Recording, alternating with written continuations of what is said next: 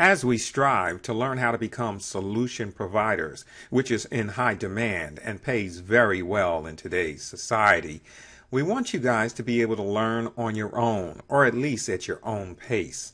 So I've created a number of tutorials for that purpose.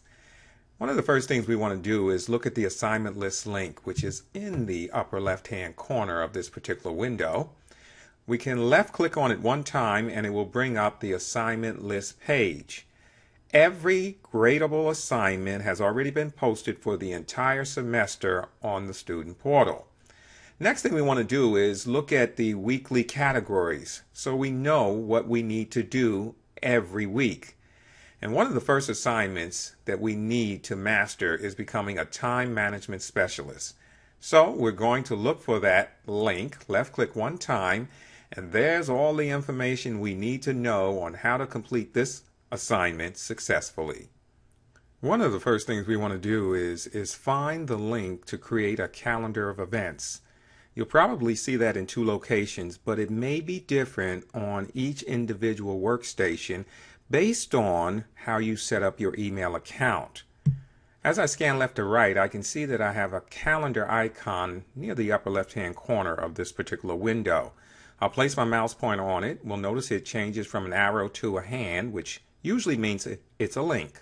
I'll left click one time and that will open up the calendar view of my Microsoft Outlook email account. At this time I'd like to change my view, and as you can see I'm looking at the calendar and I'm looking at a monthly view. So I'm going to use my Systems for Success, scan my window left to right, top to bottom, and I'm going to place my mouse pointer on certain icons from 1 to 2 seconds to find out more about what they'll do. I'd like to change my view from a monthly view, as you follow the mouse pointer, to a weekly view. I'm going to go in reverse from right to left. As you can see, I have a Sunday through Saturday view. If I wanted to use a work week, a lot of people work Monday through Friday, and that's all they're concerned with. They can use that view, and I can use the day that I'm actually on, or I could change the day into a future day. Now it's time to talk about creating our first appointment or calendar event, as I like to call it. I'm going to use the example for a summer course I'm teaching on Monday and Wednesday at 9 a.m.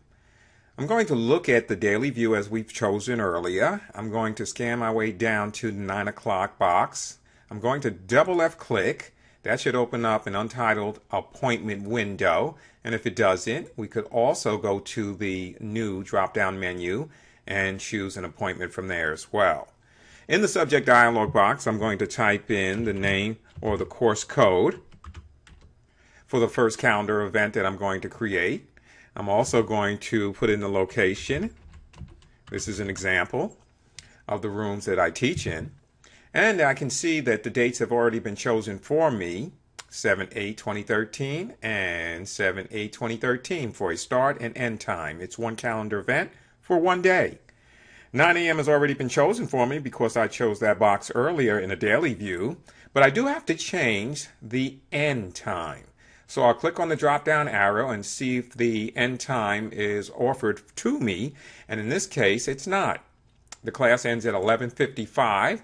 I've chosen 11 a.m. I'm going to highlight the 00, change it to 55, and now I have the correct start, date, and time, and the next box I'll look at is the reminder box.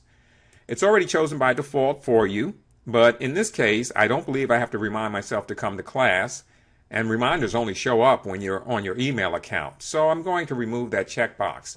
We should use the reminder option sparingly. Once we have chosen not to use a reminder, I'm going to look at the big white dialog box. And that's a personal choice whether or not you want to type something in that big white dialog box.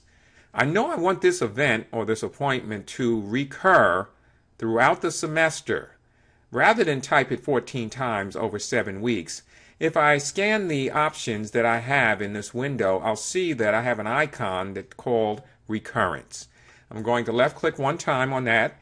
I'll see that I can make this particular appointment or calendar event recur.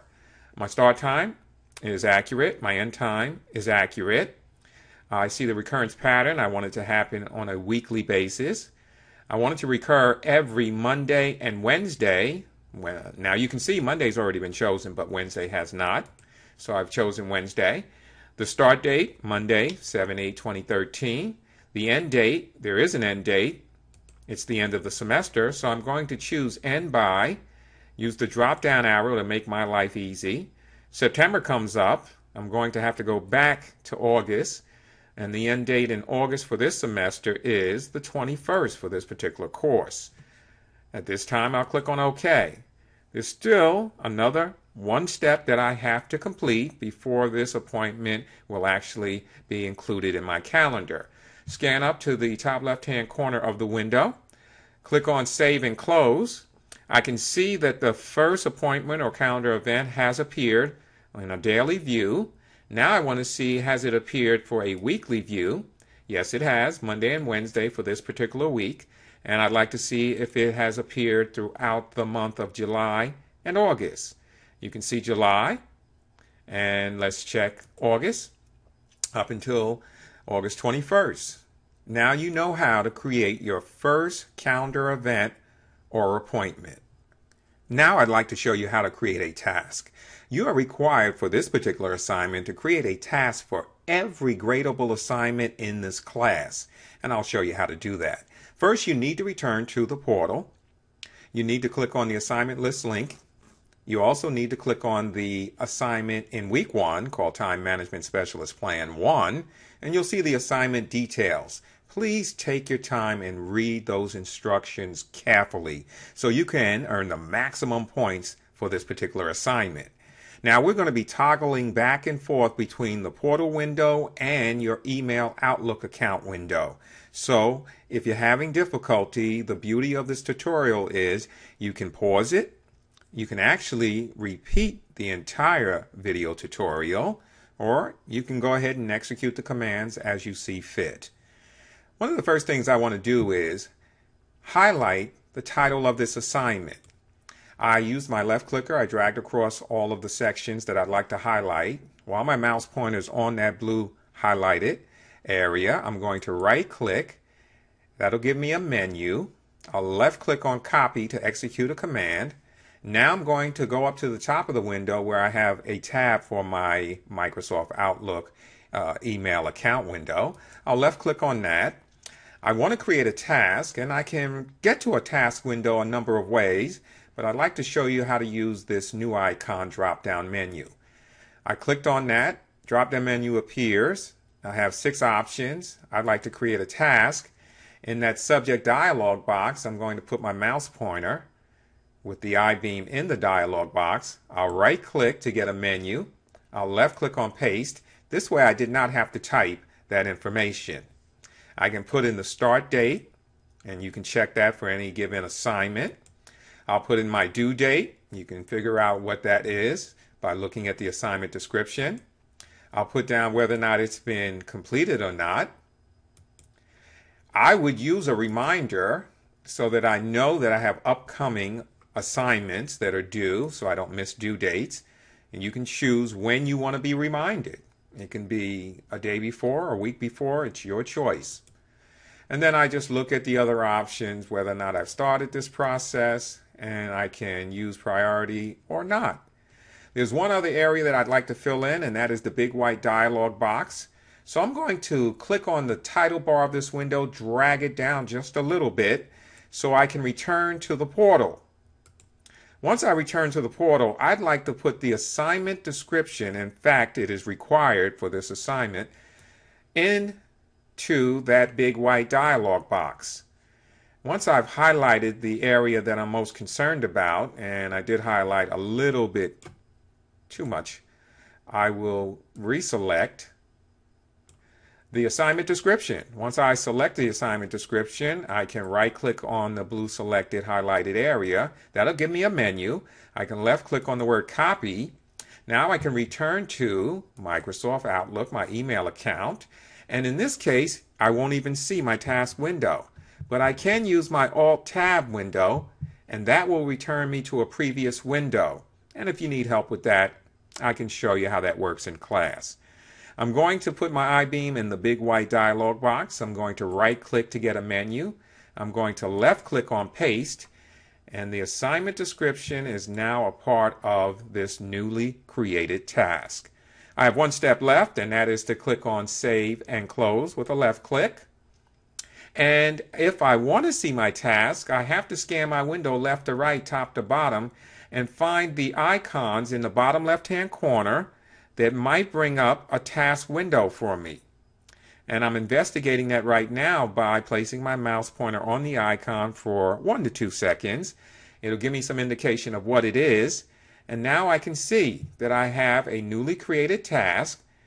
When it's highlighted, it's in view on the right side of that particular task. Or I can double left click on that icon and open up a task window. Say I might have to edit it. So that'll give me the option to edit it. And as you can see, I have tasks dating back to 2009. I thought I'd leave them there not only to remind myself when I first started this assignment, but to let students know that I use document and reference as a system for success. This concludes the Time Management Specialist video tutorial. Join me on YouTube and comment on what you think about this video.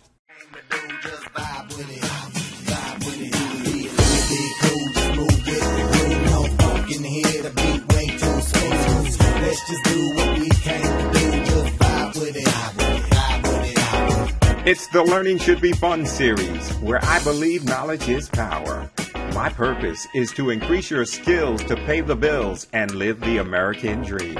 I'm Professor Naylor, the man with a plan, and it's all about you. Since 1998, I've been teaching some of the future solution providers of the world. Today you learned what it is to be a time management specialist, and your journey has only just begun. So don't settle for anything less. Do your best as we continue to pursue your dream. Thank you for listening. Free use of music provided by dig.ccmixter.org. Be Cool, mixed by Laswell, is licensed under Attribution 3.0.